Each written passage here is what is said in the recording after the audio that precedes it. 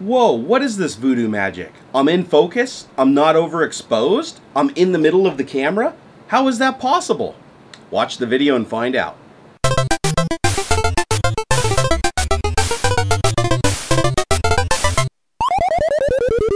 Hey, what's up Nerdgasm fans? Jerry here, aka Barnacles, and today I'm going to show you an awesome application for your Android device that allows you to interface your Android device with your Canon DSLR camera. It's going to be a game changer for the channel. As you guys know, most of my videos that I record, I have a lot of problems with keeping things in focus, getting the audio right, keeping things in frame when I'm doing stuff with my hands on close-ups, being centered on the camera, for instance.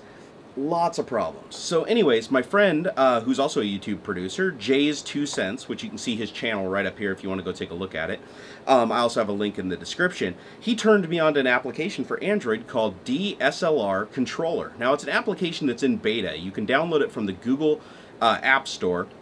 It's about $7.99 or $8, at least it is right now. And it's worth every penny. I'm running it right now.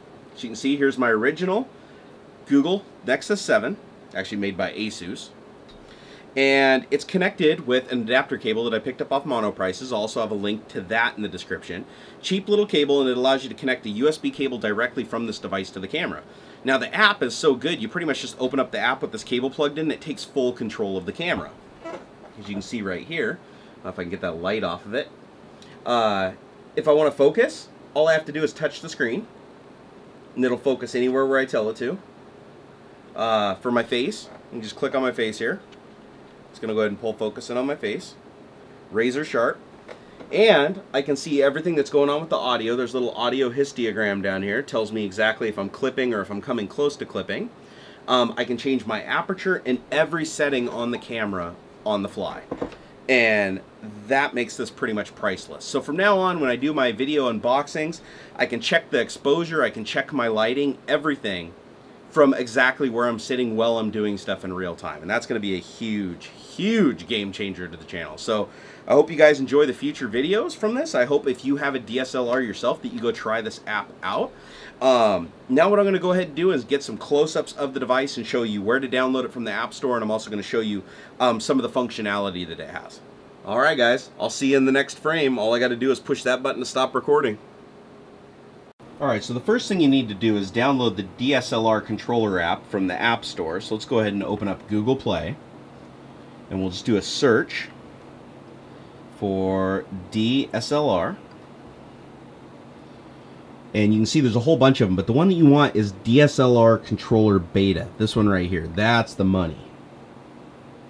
So I already have it installed on this one, but once you come here, just go ahead and click the install button and you'll be good to go. Now once you've done that, you open the DSLR app. But the cool thing about this is it's plug and play. So right now, if I plug the cable, which I have right here, so here's the cable adapter for the Android device that you can pick up on Monoprice or some other sites. Go ahead and plug that in. Get the tilt right here. There we go. Okay. Now we're going to plug it into the camera and show you just what happens.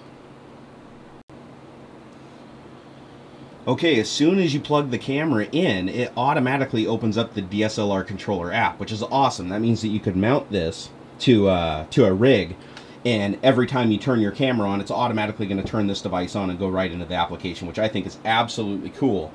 And I do have confirmation that it works on the Nexus 7, and it also works on the new Nexus 7, so the old and the new generation. Very easy to set up. It didn't give me any problems. You can see the battery life of the camera down here. It's funny, it's like Inception. You can see my finger going back and forth here. A little bit of lag, but not bad. But you can control literally everything. Right now I have the camera set to aperture priority, so you can see certain things are not available. So if you want to change an option, you just touch the screen once. Well, that's for focus, but let's see. There's all kinds of settings you can do here. You can even change the aperture. Depending on which mode the camera's in, you can change a bunch of that stuff. You can even go into the menu and change tons of other options on the camera. So it's actually quite verbose. And in some of the modes, you can even zoom in or change the aspect ratio of the video that you're recording. It also shows you a histogram over here. So if you want to make sure that you're not peaking, you can see I'm peaking in a couple of the color channels. but it's incredibly easy to use and very intuitive, and I love it because you have an audio meter. You can put an extended USB cable on it and use it from across the room, which makes it like really, really good. That's what I'm going to be using it for. So let's go ahead and take it for a little bit of a test drive. So for instance, let's go ahead and zoom out the lens, and there is my setup here. We'll even look down at the desk here. So now you can see I have this up. So I'm going to go ahead and just click on the mouse to focus on the mouse. Now I pulled focus to the mouse. Now I want to pull focus to the screen.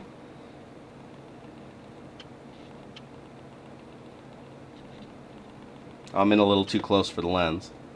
There we go. Now we're focused on the screen. I'm going to focus on the Xbox. And it's really that simple to use. Touch the screen to have focus. You can see zoom in. Get the crazy inception stuff going on. But the keyboard, for instance, all I have to do is touch the screen to focus.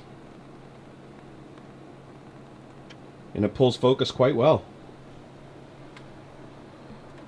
So now I have a really easy way using this as my controller to start and stop my recording, set all the settings, get everything just right so that I'm not overexposed, and focus on me properly. So that's awesome. Alright, this is what the cable looks like that goes to the Nexus. It's got a little proprietary end on it, and it's got a USB connector on it. And that can be picked up from Monoprice. Just check the description and I'll have a link there for you. Other than that, that's all you need is the app, that, and a Nexus or another compatible device, and you're good to go. Well guys, that about covers it. That's the DSLR controller app using the Google Nexus 7 with the USB adapter cable. It couldn't be easier to set up and use, and it's going to make a huge drastic change to my channel. Because I use a Canon 5D Mark III to record, and my biggest problem, as I'd mentioned in this video, is keeping things in frame, in focus, and keeping them from being overexposed. Now I can actually see myself while I'm recording, and that allows me to sit here and adjust the settings and get everything just the way I want, and then I can just set this guy over here on my desk, which will be nice because I can just set it on my desk out of frame and record the video, and that way I can glance over and I can make sure that I have everything properly in frame while I'm doing it. So you guys should see a huge improvement in my video quality moving forward. Lighting, on the other hand, still got a little work to do to get that worked out, as you guys can tell. So, guys, I hope they gave you a nerdgasm. It's a really cool thing. I hope you guys get a chance to check it out. It does work with other Canon cameras. So if you have a Canon, I think it's like a Rebel or some of the other ones, it should work for you just fine. And you just need an Android device. You don't even need a Google, you don't need the Google Nexus.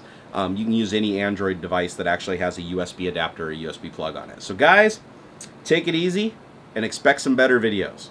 Till next time. I really hope you enjoyed this video. If you did, please like, favorite, and subscribe. It helps me a bunch. Also, come follow me on Facebook and Twitter. I love interacting with you guys. Suck dick, buddy. No, you suck a dick. Oh, I sucked a dick.